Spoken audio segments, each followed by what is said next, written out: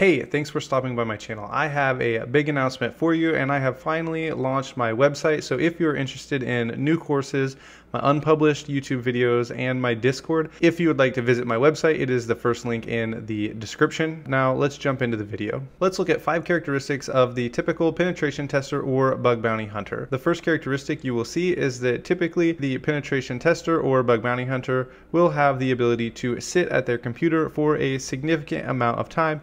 And if you cannot sit and focus for at least an hour or an hour and a half, I would say you're really going to struggle in this field. There has been research done stating that it takes at least 10 to 15 minutes to re-engage your brain after you take a break. And so really studying for at least an hour at a time is really helpful. And it will also help you to spend a significant amount of time trying to pull off an exploit before you take a break. Within the world of penetration testing and bug bounty hunting, you're going to have to be able to read really boring documentation, which means you're going to have the ability to just sit in one place and read on your computer screen for a significant amount of time. And most bug bounty hunters and penetration testers will spend anywhere from 4 to 8 hours every single day on their computer. And number 2, liking to solve puzzles. This one is really important in the world of programming and hacking, because as a programmer or an ethical hacker, you're going to have to be able to sit down, figure out how something works, and then how you can take it apart, and then how you can fix it. And it just seems to be one giant puzzle, and you have to really enjoy pulling things apart and figuring out how to bypass what you're not supposed to be able to bypass. And I kind of view it as a puzzle, so I would say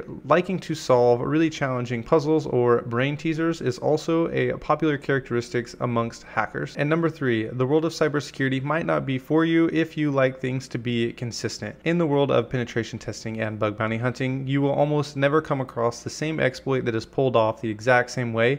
And if you do, there's often multiple different ways to pull off a single exploit. Things in this world are not usually consistent. Programmers are all different. They all write code different. They all write functions different. And this leads to exploits being pulled off in a different way almost every single time. And number 4, if you are easily defeated, then the world of cybersecurity probably is not going to be for you. Usually programmers, penetration testers, and bug bounty hunters have to be willing to sit down and try to pull off an exploit many different ways before it actually works. And sometimes this can take a significant amount of time, and so you can't be easily frustrated or defeated, because it will make you want to quit, and the more you learn, the more challenging the exploits become. And the last one, if you are impatient, you might not make it. So this is the one I struggle with the most. I am a very impatient person, but I also have a different characteristic that overcomes this impatience, and that is determination. Even though I'm very impatient and I want things to get done now, I'm willing to just sit down and put in the work until I've achieved a specific goal. I'm very goal oriented. So if you are impatient, then maybe you can have another characteristic that can overcome this specific character flaw. But being patient or having an immense amount of determination to overcome your impatience is something you're going to need.